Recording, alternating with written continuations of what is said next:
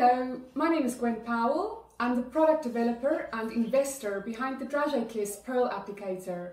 I'm here today to show you how to get into your packaging and how to use your dragéekiss.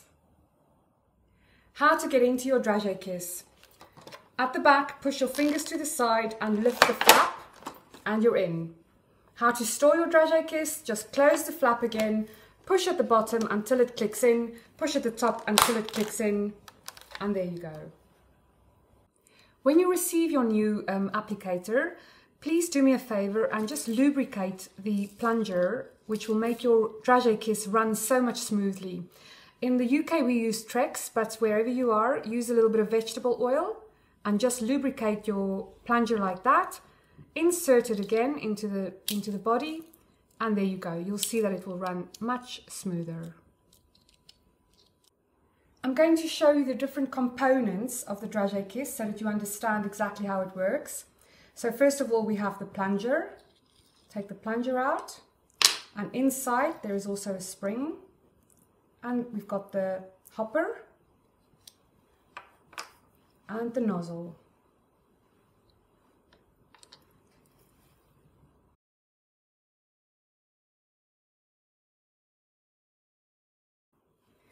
How to put it back together again. You take your body, you put your spring inside, put your plunger in. Always make sure that the one that can actually, the little pin that you can see there, can actually engage with that.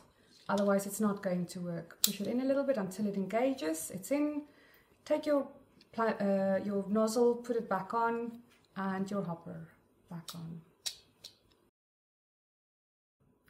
The dragéekiss pearl applicator works best with 4mm pearls, but can also work with 5mm and 3mm if you are patient.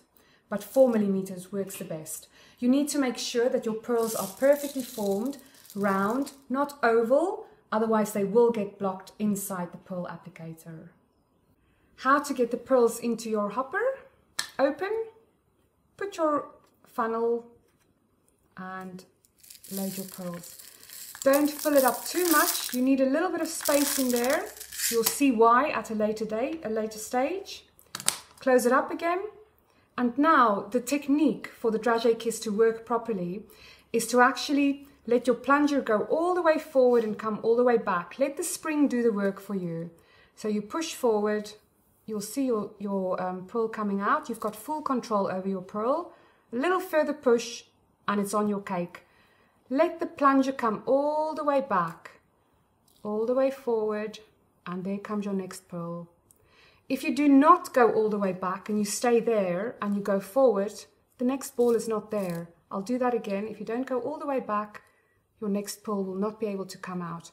Go all the way back and then forward, gentle, and it's there. A little push and it's on your cake. Now you are following the correct technique about going all the way to the front and coming all the way to the back, but nothing is coming out.